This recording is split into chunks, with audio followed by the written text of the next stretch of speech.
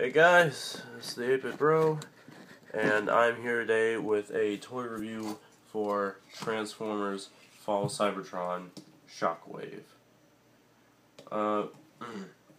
This figure usually went on sale. I don't know. I don't have the box anymore because I picked them up over at Toys R Us about 2 years ago when the actual game for it came out. You're going to want to fold his arms in here to transform him. I will be uploading a video of my dirtiest joke today, but that is for later. Due to circumstances I'm working with right now. Anyway, you want to take this and you do not want to flip it all the way back here, because the gun, is going to come in handy very soon. So, you're also going to want to fold these down a bit. Fold his feet down, very simple transformation. Now what some people forget to do is to take this, and you'll see a little peg right here, and just swing the leg around on each side. You're going to want to straighten that up with the actual other peg that's at the top of his leg. Now, sometimes I actually don't mind leaving his legs like that, because really, if you don't even look at it that way, in robot form, his legs just look really skinny, and it just looks like, even though he stands perfectly well because of the feet, like he's about to topple over. Like, if you're collecting these, it's all about presentation. But anyway, so you're going to want to turn this here and line these parts up, and sometimes it's a bit frustrating to get them to stay together, so you're going to want to do that. And for all the G1 fans out there, there will be a little something at the end of this video to kind of give you a nod to the G1 gun mode for Shockwave. Shit. As you can see, I kind of screwed that up there. But yeah, I've been a really big fan of the Transformers probably ever since my childhood. They first interested me because I was like 4 and I saw the G1 cartoon. And my 4-year-old mind just went absolutely apeshit, because before the cartoon all I had was the movie. So I knew Prime, who I looked up to for like 25 minutes.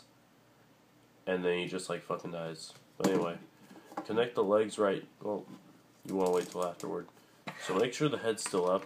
Make sure not to peg any major parts connecting it in. And you'll see a little peg right here and the little opening right here. Okay. And you're just going to want to press that in the top. And you can see it coming together where you form these two parts, and it just clicks in. So yeah, those are still pegged in. You're going to want to finally push this down, make sure these are pushed back in because they are assholes.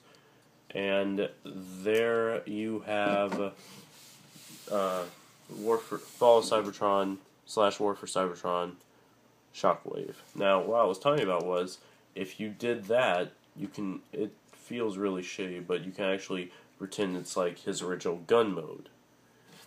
And if I'm not wrong, there is actually a way to link up Shockwave with, who I will show you here in a second, War for Cybertron Megatron, who I was actually, I don't know, this figure could, in my opinion, really use like a third-party upgrade kit to make him look like his Fall of Cybertron appearance also, and being able to take that off so you can alternate.